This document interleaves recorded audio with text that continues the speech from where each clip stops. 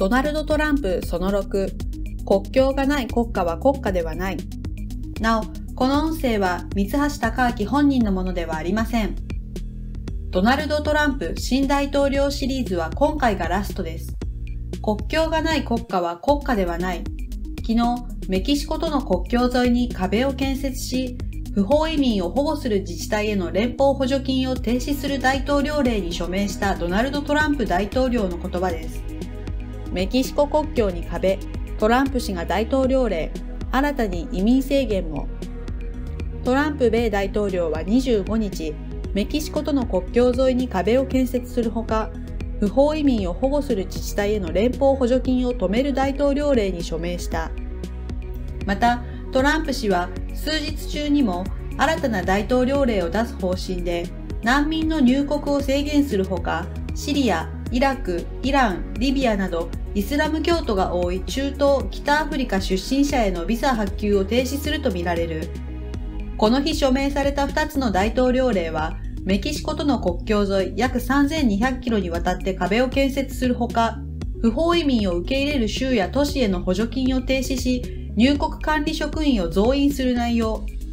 サピオに掲載されたインタビュー記事において、グローバル化が遅れた日本こそが世界の経済覇権を握る。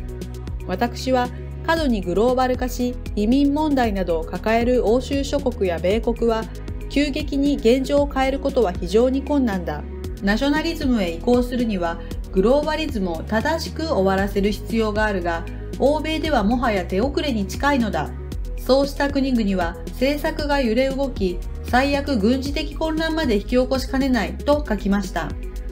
逆に日本国については、金の移動を表す対内直接投資残高 GDP 比率という指標がある。外国からその国がどれだけ直接投資を受けているかを示すもので、日本はわずか 3.7%。人の移動を表す移民人口比を見ても、日本は 1.6% と主要国では圧倒的に低い。物の移動を表す輸出入依存度も低く、日本はグローバル化していないことがわかる。日本は世界から閉鎖的だと長年批判を浴び続けてきた。ところが今や世界各国はグローバリズムに終止符を打ち、ナショナリズムへシフトしようとしている。その中で国民がグローバル化疲れしていない日本は圧倒的なアドバンテージを持っているのだ。と、グローバリズムが相対的に進展しないからこそ圧倒的なアドバンテージを持っていると解説しました。まあ、アドバンテージを正しく使えるかどうかは別の話であり、現実の安倍政権はむしろアドバンテージから目をそらし、周回遅れのグローバリズムを全力疾走していますが、いずれにせよアメリカや欧州については、グローバリズムを正しく終わらせることは相当に困難であると考えていたのです。グローバル化を終わらせようとした際の政治的圧力があまりにも大きくなり、それこそポリティカルコレクトネスを盾に猛批判を浴び、政治家も逡巡せざるを得ないと予想しました。特に人の移動の自由化については、難民を内乱国に強制送還するなど現実には困難です。移民人口比率が高まってしまった欧米諸国は、もはや後戻りできない分岐点、すなわちポイントオブノーリターンを過ぎているとしか見えませんでした。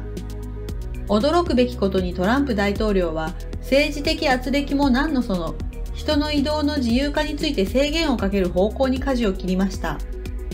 ヨーロッパは果たしてどうするでしょうか。人の移動の自由は EU の理念の一つです。各国は簡単にトランプ大統領に倣うことはできません。とはいえ、アメリカが人の移動の制限を強化する中、欧州の政府が移民難民問題に手をこまねいているのでは、遠心力が働くことは間違いありません。各国の移民制限派政党が勢いづくことは間違いないのです。さて我が国です。アメリカが人の移動の自由を制限する方向に舵を切っているにもかかわらず、我が国の政府は外国移民受け入れ路線を改めようとしません。だって人手不足じゃないかと移民推進派は言ってくるわけですが、上記サピオの記事でも解説している通り、単純労働者の外国人移民は受け入れない、人手不足が深刻化するという反論もあるが、それは生産性の向上で解消するのでございます。生産性向上を目的とした投資による人手不足解消こそが資本主義の王道であることを改めて強調しておきたいと思います。同時に国境がない国家は国家ではないというトランプ大統領の言葉を安倍総理をはじめとする日本の政治家は真摯に受け止めるべきなのです。